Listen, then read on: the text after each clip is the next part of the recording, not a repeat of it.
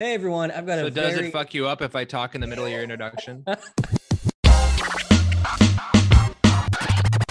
Hey everyone, I've got a very exciting video for you today. It's my first ever interview, and my first guest is one heck of a guest. I have to check my notes because this introduction is so long. So my guest today is a Colorado native, a comedian, podcast host, a recent graduate in climate science from Columbia University, a billiards superstar, Al Gore impersonator, and he has an incredible and hilarious YouTube channel called Climate Town, which you need to check out after this interview. Ladies and gentlemen, Rollie Williams. Hey, listeners and watchers. I'm just now, it's dawning on me, this is a video and not just a podcast. Yeah, right. This is cool. Two forms of communication. Just Right. to get that in front of this, I wouldn't call myself a billiards superstar by any stretch. I am a billiards enthusiast. And I've made a lot of billiards content. You have a really successful billiards YouTube channel, and you've been on the front page of some billiards magazines. One billiards magazine, yeah. But I think it's also important to note that billiards has a pretty well-established metric system for who is good and bad, and I am solidly in the middle. So you're a billiards personality, but skill level wise, like on the pro circuit, you're like mid-level, you think? Mid-level on the pro circuit would be unbelievable. Imagine for a moment, every singer in the world is stacked up against each other.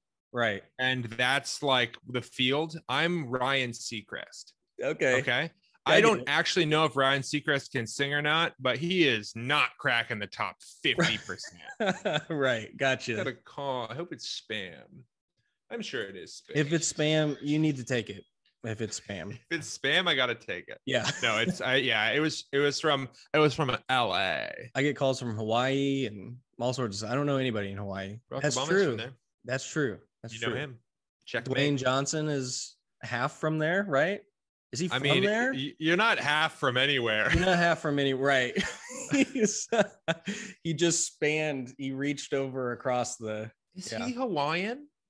I thought that he was half Hawaiian, half black. I'm not really sure. When I say he's from somewhere, I mean literally they were born there. Right. So I'm not really sure where Dwayne the Pebble Johnson. Well, that's what the whole point of this interview is. We're going to find that out. We're not going to look anything up. We're just going to find out where he's from. What a fundamentally insane podcast concept. Although, like, you never know. That I guess that could kind of pop off. I first found out about you through your YouTube channel, Climate Town. But then whenever I first reached out to you, it's because I saw that you graduated from Columbia University with a degree in climate science, correct? Yeah, climate science and policy. And policy, okay. Yeah. And so I had the idea that I was going to do a video about the different kinds of degrees that you can get related to climate change, and maybe put a video out there to help like high school kids that care about climate change look at what they can do in college and all that kind of stuff. And then I saw that you graduated from there, and so we'll get into all of that in a minute, but I thought I would be remiss if I didn't interview the man himself, because you're so interesting. You got so many hats that you wear, so many different things that you're doing. You're a Colorado native, so talk to me about what that was like growing up in Colorado, because I grew up in Illinois in corn country, the flattest place on planet Earth. And it sounds to me like you grew up on a mountain in Colorado. This is going to be a big reveal, I guess. Also, when you ask like I saw you're Colorado native, talk to me about that. What does that mean? Because just as a continuation of not understanding what the concept of coming from somewhere is. You're half from Colorado. Yeah, so where's your other half from? Is the other half in a mountain? Yeah. So check this out. I was born. I'm not a Colorado native. I'm not sure. Oh, okay. I think I maybe say I'm a Colorado native somewhere, but I was born in Illinois. Of all places. You were? Okay, so I've screwed this up royally. No. I think I've misled you. There's false information online. I just keep. So I was born in Illinois, but my family moved to Colorado when I was like half of a year old. Okay. Gotcha. Where were you born in Illinois? Rolling Meadows. Is that north, like near Chicago? It's a little north. Yeah, it's like Des Plaines. It's like the main township kind of area. Yeah. All of my memories are recorded from Colorado. I don't remember a lick of growing up in Okay. Illinois. But Colorado was delightful. You know, like I feel like I a little bit embody whatever the stereotype of a Coloradan that people think of.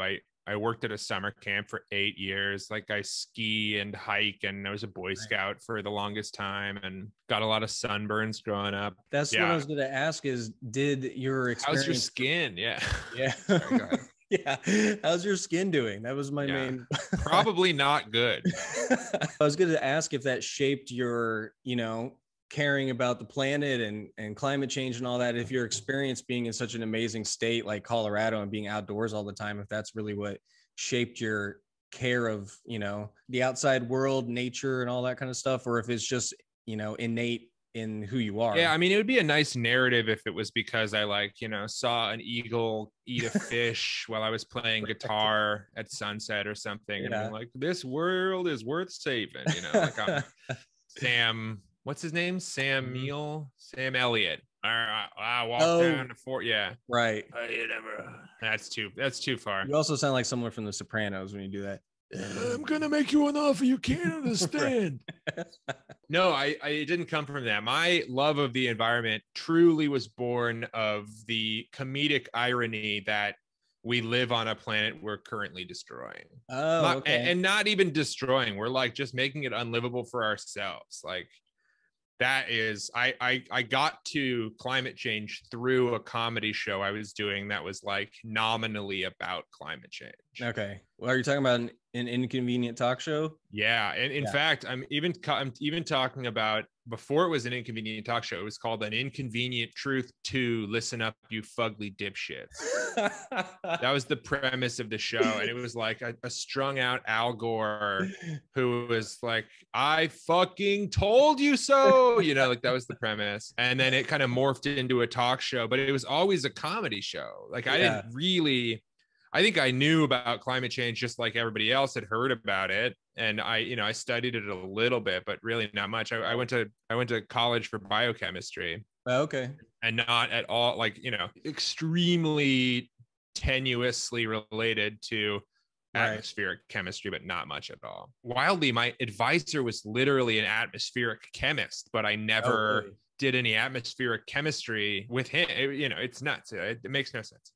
But so I got into it because I was researching for this comedy show that I had. I was bringing on comedians from like The Tonight Show and SNL and Late Night with Seth Meyers and Colbert. None of those actual guys, but people on the shows and actors and writers and stuff.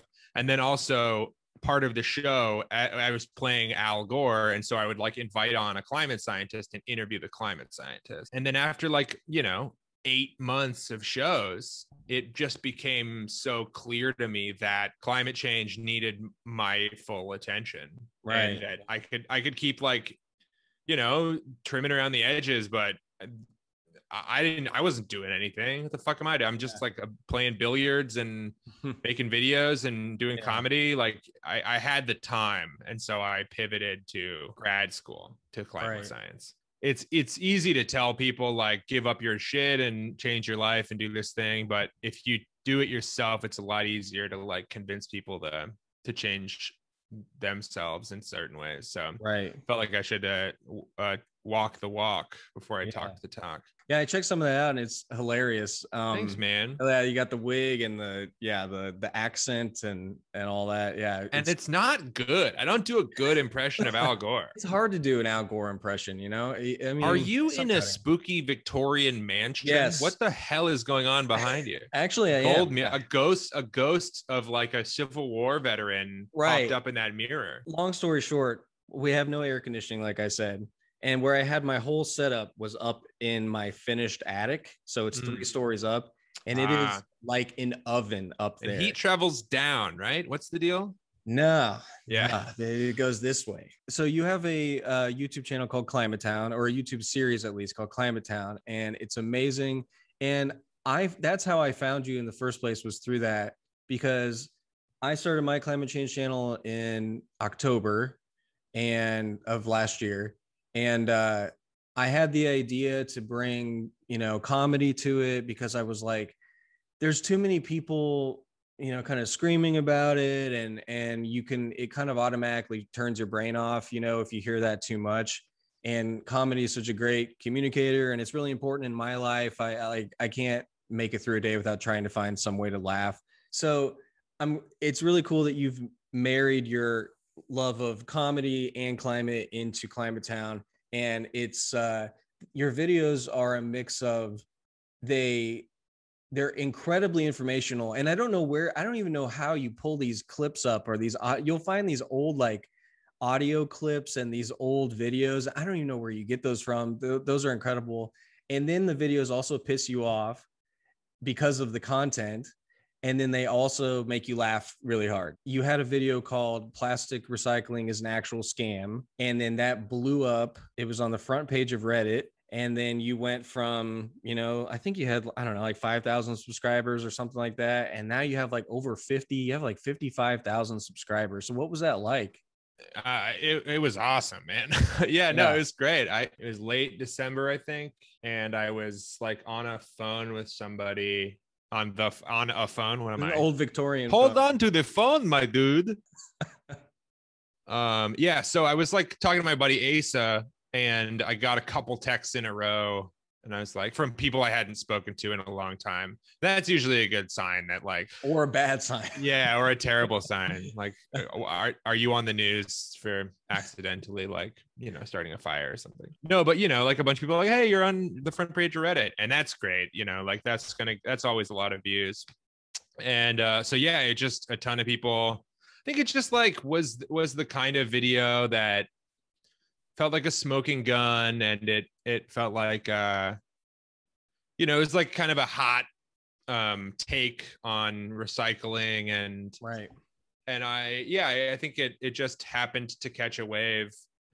Yeah. I think that's the thing. Like if one Russian kid didn't post that video at that exact time, I would have the same amount of subscribers as I always had. It just happened to work out that like one video, and I like put a ton of work into that video for sure. But you can tell, yeah.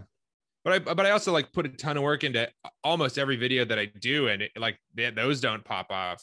Maybe a couple have popped off sort of similarly, but yeah, like that. And that moment was just every time I refreshed, it was another like 1,000 subscribers, which is kind of cool. That whole week, like you couldn't tell me anything. I was like, I didn't give a shit about what people were talking about. I was like, oh yeah, cool. I'm just gonna sneak into the bathroom and like check my my stats right now. That's the theme of your videos too, is like the system on like the auto industry with roads. Like that video is incredible, and it's all about how the reason that we don't have so much public transportation as other countries is because like GM went in there and basically like got mixed in with the government, and now we have Secretary of State, right? It's crazy. Yeah.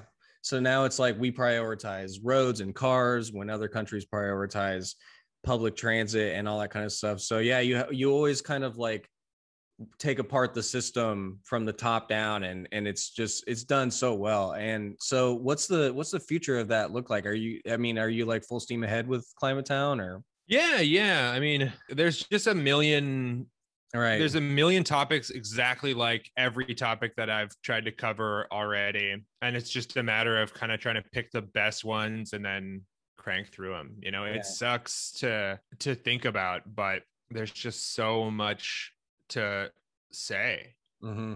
And so I mean, that's kind of the future there. I just have a giant backlog of stuff.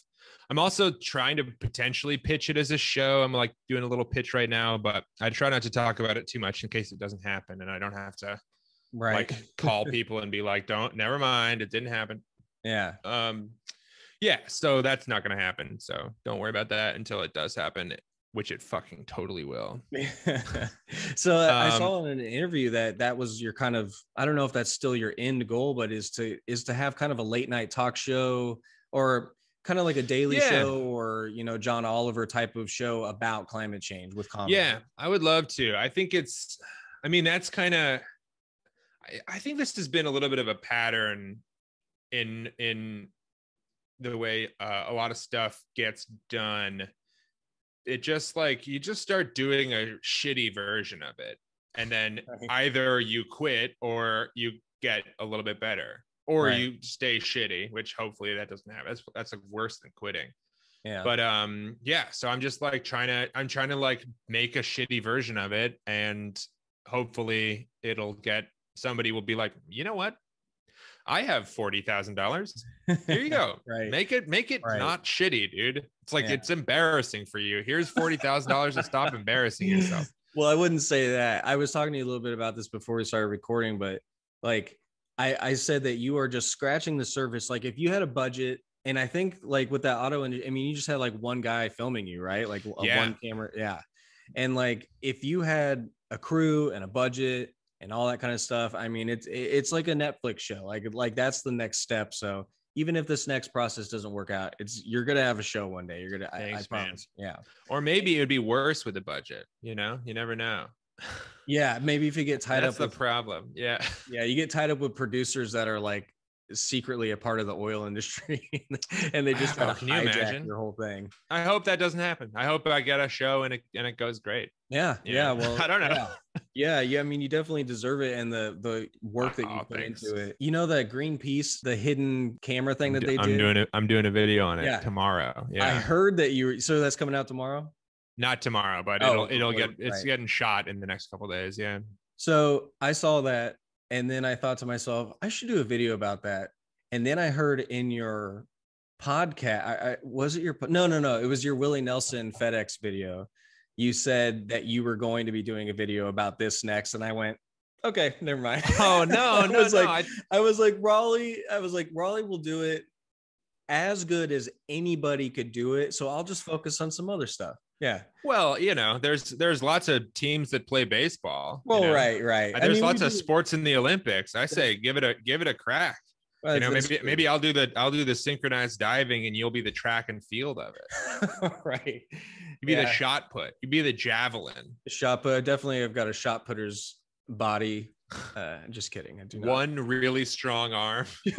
Yeah, like that crappy. Well, that's a little redundant. I was gonna say that crappy M. Night Shyamalan movie with the lady in the water. Have you seen that? I never saw that. Well, you know, I kind of missed that one. Don't watch it. No. I think I gotta watch it now.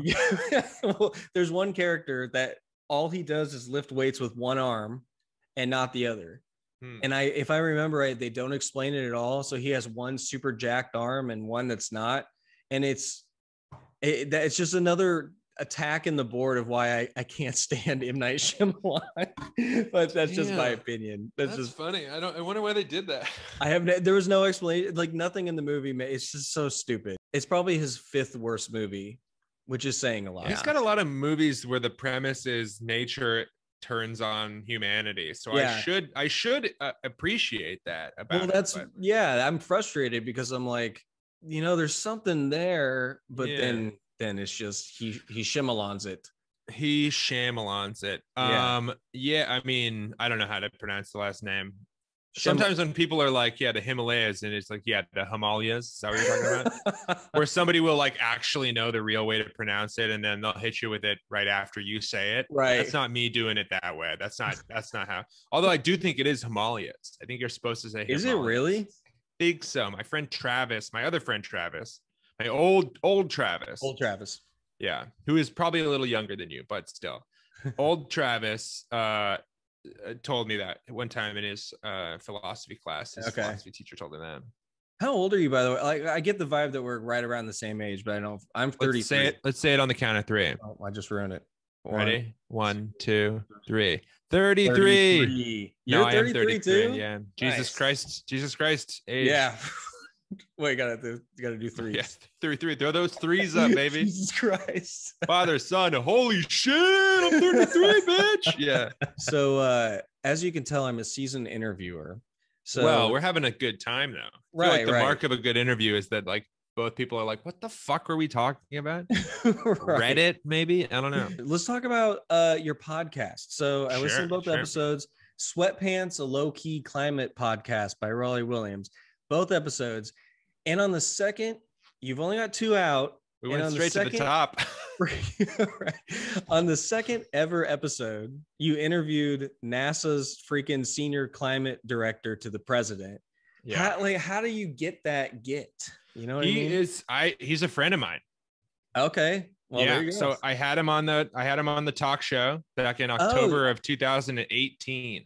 Oh, an inconvenient talk show. Okay. That's right. Okay, He was on that show. And then he also is Columbia associated. I don't know. I don't know if he like works. I'm not exactly sure what it is. What was he doing before he was called up by the Biden administration? He was just a regular old climate scientist for NASA. Just a nerd. One of those humdrum, no frills climate scientist for fucking NASA.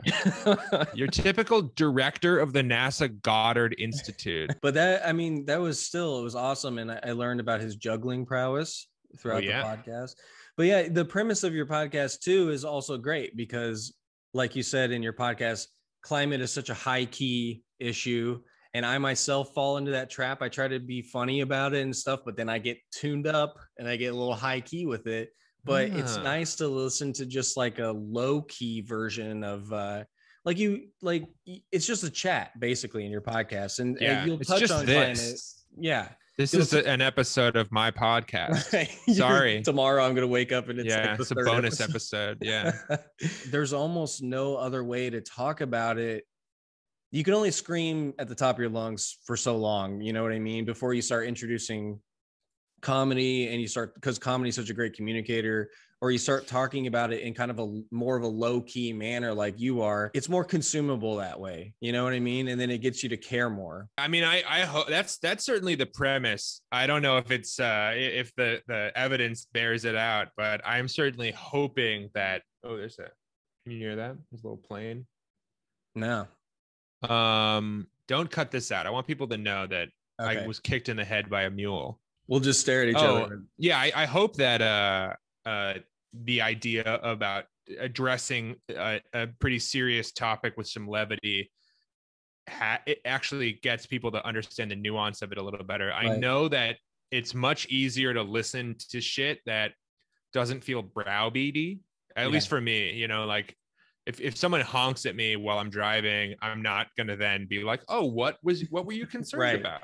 Right. But also, it's just like, how much great comedy is there about like racial politics or actual politics? Like George Carlin was so goddamn funny, and he was only able to talk about the stuff he talked about because he like didn't hold it too precious to like speak about in a way that wasn't deadly serious. And I'm not saying I'm George Carlin or doing particularly poignant racial comedy, because that is neither of those two things are at all within my wheelhouse. Well, he's one of the greatest stand-ups of all time, if not the greatest. Yeah. I mean, he's unreal. And I just want to like, again, a shitty version of a thing that I like. I'm just gonna try to do that until I get better or until you get money behind it. Yeah. That's, I mean, you can only do baby. Yeah, you can only do so much without a budget. You know what I mean? And I don't know. I've always sort of had this feeling that you could never take away someone's experiences, but you can always go broke. Yeah. Like I had this horrible vision of a parallel universe version of me that went into like business school and worked and didn't go on any like trips or anything, and then the market crashed and I lost everything. And like I would be in the same place either way, and this way like I got to go to Columbia.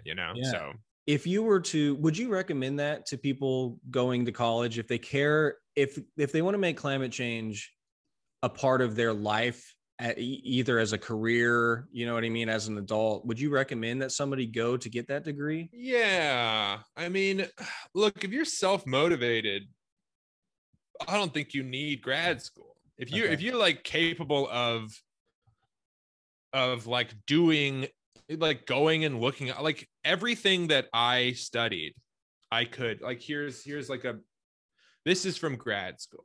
Like I didn't have to prove to Amazon. Actually, I bought this in an actual bookstore, but I did buy a book on Amazon, so I'm not a fucking hero or anything. But I didn't have to prove to them that I was going to grad school in order for them to give me that book. Yeah, right. Like you could do it. You could absolutely do it. For me personally, I know that I just can't. I don't have that kind of motivation to like go out and seek the knowledge just for the sake of knowledge. I need to put my own money on the line, and then have, and then if I don't do the reading, I've just cheated myself, Gotcha. And that's like fucked up. You never want to do that to yourself. And so I think that's like giving it stakes. Similarly, every morning at 9 a.m., I have a personal assistant who lives in the Philippines, and she calls me and we just Zoom for an hour. And I tell her like, okay, here are the things I want to get done today. And then I start working on them. And then she just watches me. And sometimes I'll have stuff like I need research done. So she does some like, she'll do like, oh yeah, this is the best kind of dumpster to order when you're doing renovations or something. But like, I just know that if I didn't have money on the line, if I didn't have like something on the line, I wouldn't wake up in time for that call every morning. And I'm sure with what you're doing too, I mean, it gives you that extra credibility, you know what I mean? And then you can have that as part of your accolades, and it opens more doors and everything too. So yeah. I mean, that is an amazing thing that now I can like kind of, it's unearned for sure. Like anyone could go and get a degree from any institution if you had the money and like the stick-to-itiveness or whatever, like you could go and get a degree from basically anywhere.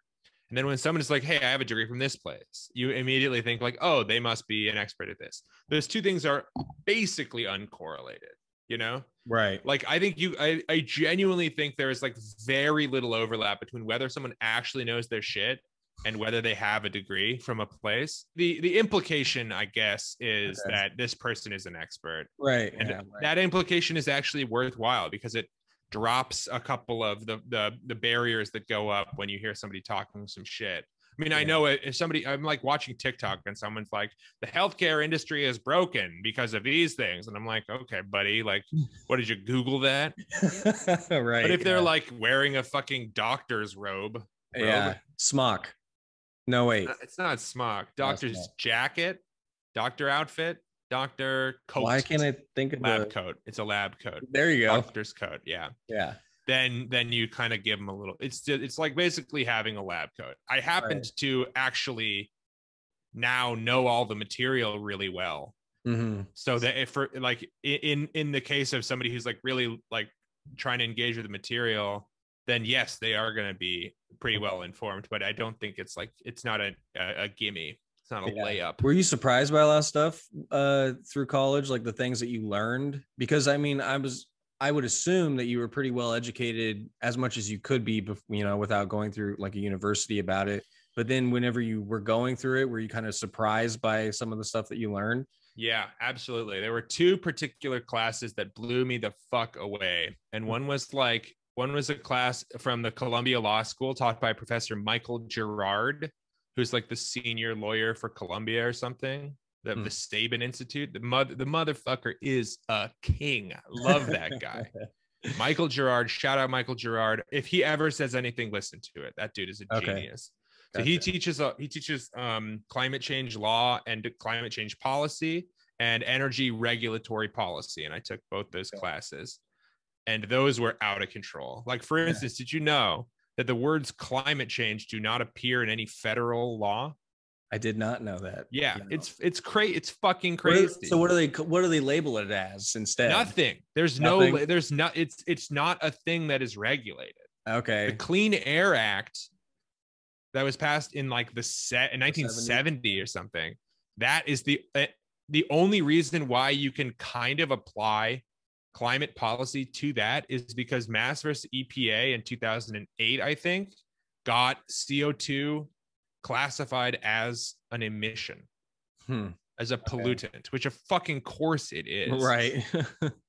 But so like that's, and that is what almost like mass versus EPA is the thing that allows climate policy to even come close to being enforced in America. Did it make you more optimistic or more No, pessimistic? pessimistic. More pessimistic. Well, I would. Yeah. I mean, more realistic. I feel like here's, and also the energy system was an unbelievable class. Travis Bradford is a fucking mensch. He's like an unbelievable professor. So funny. Love that guy. But he wrote a book about the energy system, and that was a big understanding to like, hey, do you know how like coal turns a light on in your house?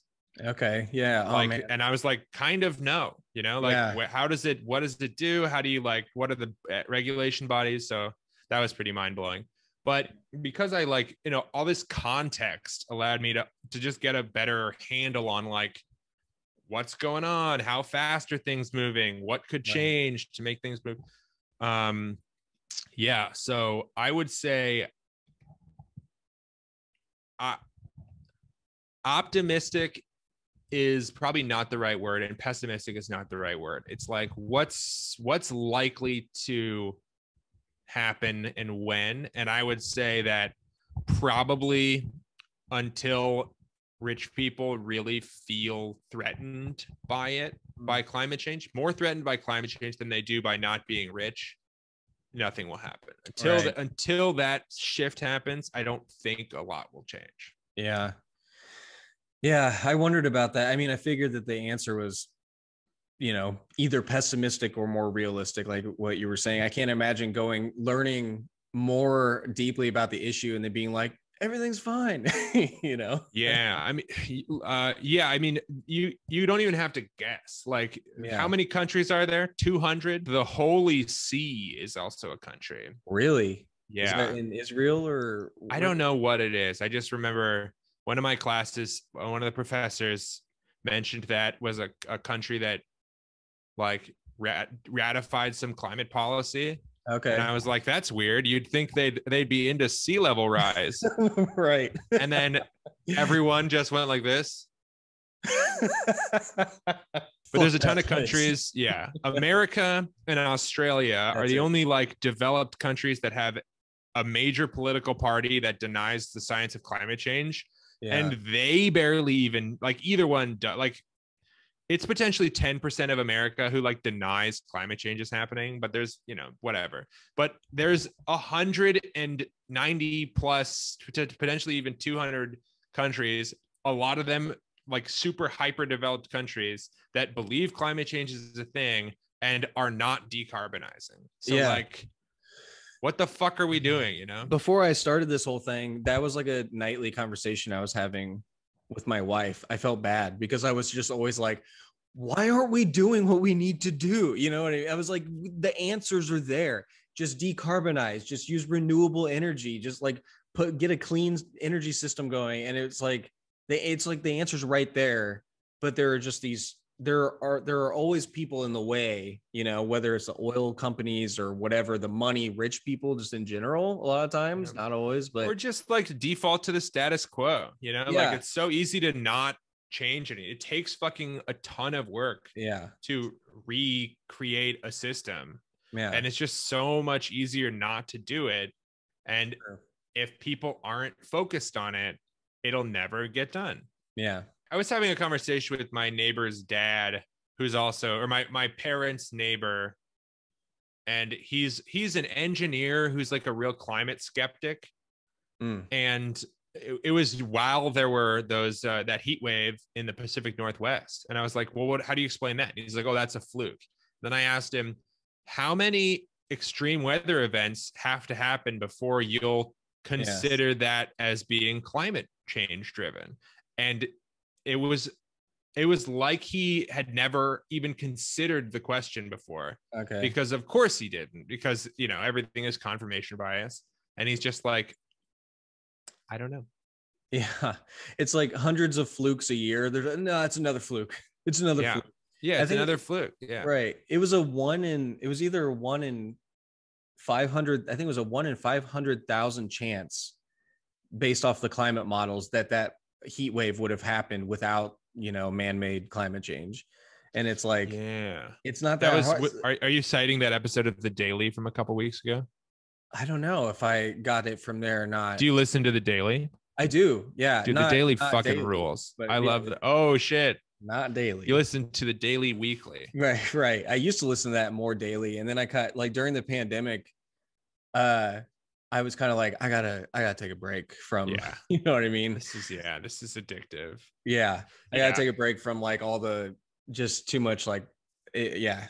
But yeah, I it need to was get all back into it. COVID, man. It was the COVID talk It was show. all COVID and all Trump, and it was just I was like, man, I need a break from this for a Remember minute. when there was COVID and Trump? Right. Dude, I'll tell you what, the billiards community, which I don't know if we've said this on mic yet, but I'm big into the billiards community. Yeah. And the billiards community is heavily Republican. So it is nice sometimes to like get to have a conversation with somebody who's a real skeptic, but sort of likes me a little bit already. Yeah.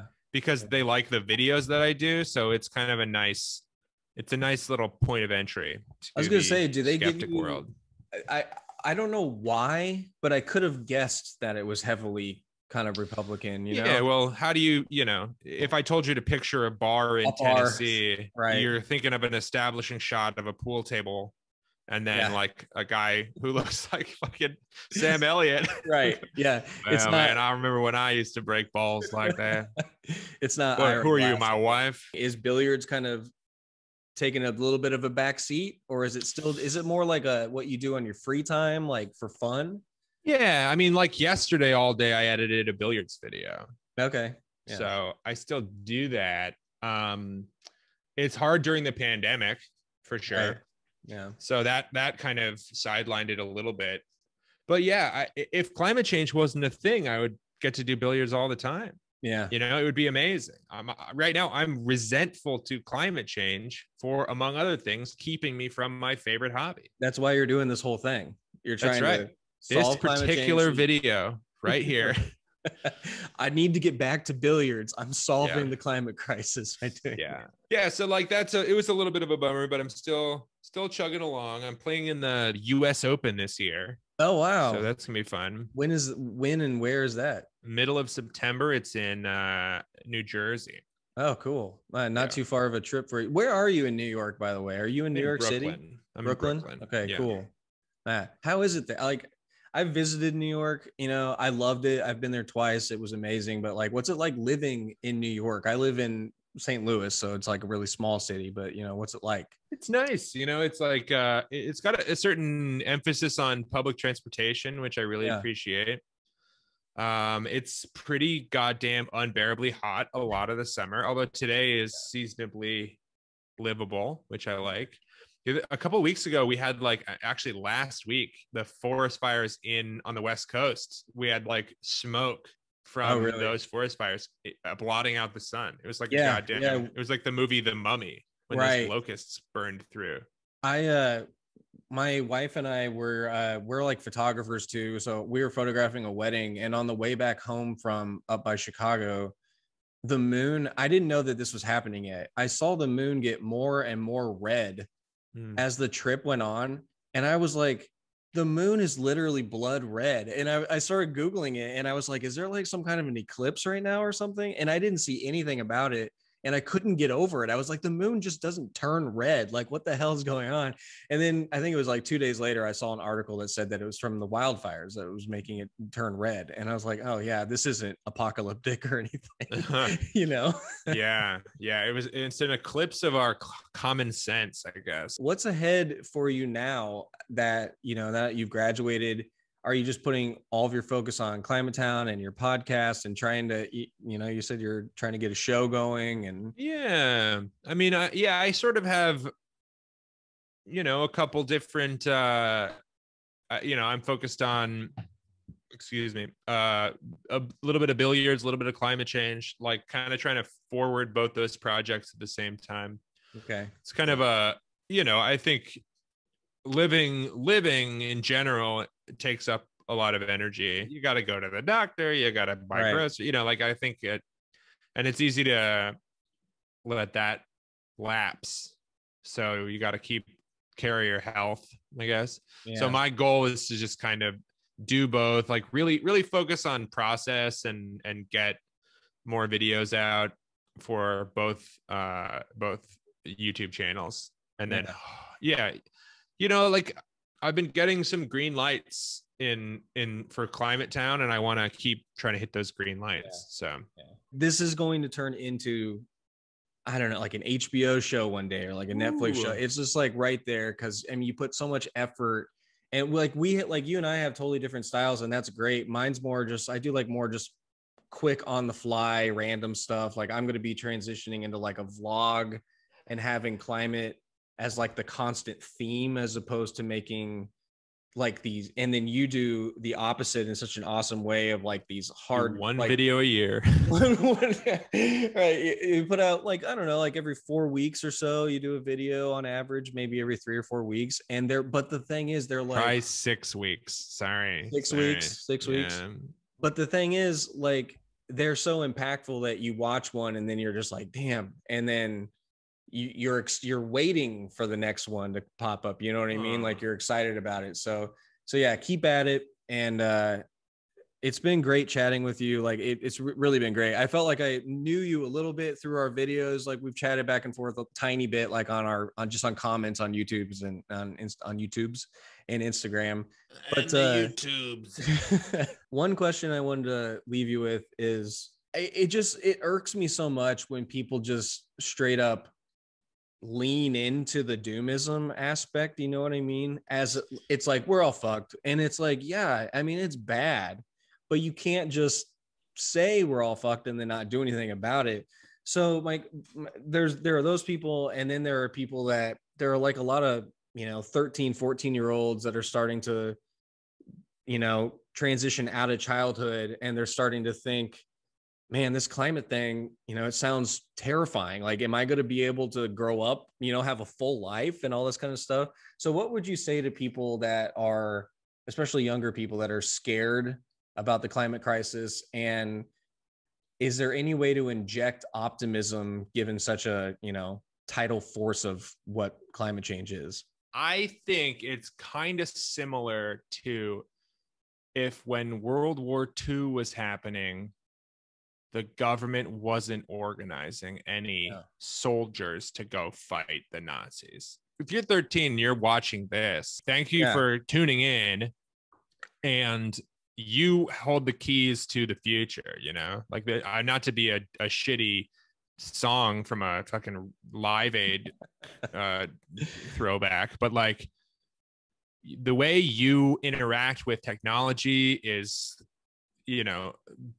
poetic and better than any digital like 30-year-old is doing right now. So you hold a lot of power in that way, and revolutions are born out of communication. So get cracking, I guess. Yes. And sorry we fucked everything up. Like, this is the reality of it. It's really bad, but we have no option to just sit back and be doomist about it. We have to be optimistic, and we have to talk about it with levity and move forward with that, because that's how shit gets done. And I think Gen Z will respond really well to that too. Like you were saying, like the fact that they're so good with technology and stuff. I mean, they have so much agency now to be able to, if they really care about the issue, to, start a YouTube channel, or, even if they don't make it their career, you can still, just by talking about it with other people is a start, Yeah, I agree. And that's like a big piece of it, is you got to like have the conversation. Yeah. It's like, it's always this weird, awkward, like if you bring up climate change, especially, I mean, I'm from rural Illinois, you know what I mean? And it's like, you can't even talk about it without people being like, oh yeah, and then like saying some kind of conspiracy theory. But like, it needs to be almost forced in a low key way. It just needs to be more normalized to talk about it. Absolutely. Yeah. Imagine if like we had the same issues with racial politics or income inequality, if like it was like lame to want to talk about like like the Black Lives Matter movement or something, it's like, fucking what? It's but it is different because it's like, it doesn't, I don't know. It's a slow moving, all encompassing universal problem. And our brains just developed to deal with like lions attacking us and not like invisible, slow problems. I read I think it was a New York Times article about that exact thing, about how our brains, like, we're terrible about thinking about the future. Like, yeah, I mean, people smoke cigarettes all that. Like, look at yeah, that. People right. fucking do heroin. Right. Yeah. It's crazy. Like, it'll be bad.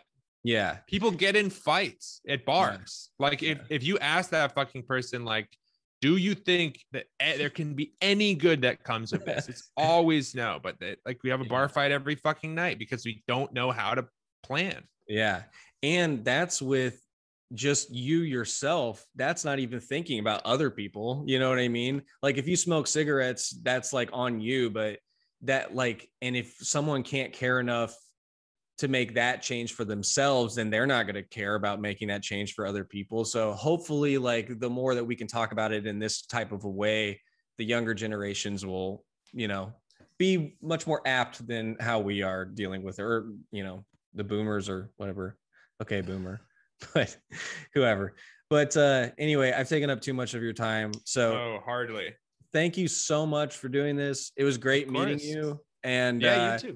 Yeah. So sorry, I keep stepping over your whole outro. Hit me with the outro again, and I won't interrupt you. Well, no, you did the interruption on the intro, and I think that made that. So you have to interrupt the entire outro too. Have to interrupt this part right here. Yeah. Check out Climate Town, his YouTube channel. Check out his podcast, Sweatpants Low Key Climate Podcast. Everything else he's doing, he's on Instagram at Climate Town. Thanks again, Rollie. I really appreciate it. And, have a great day and keep doing what you're doing. Right back at you. Happy to be a part of it, Travis. Thank you so much. Yeah, absolutely. All right. See you later.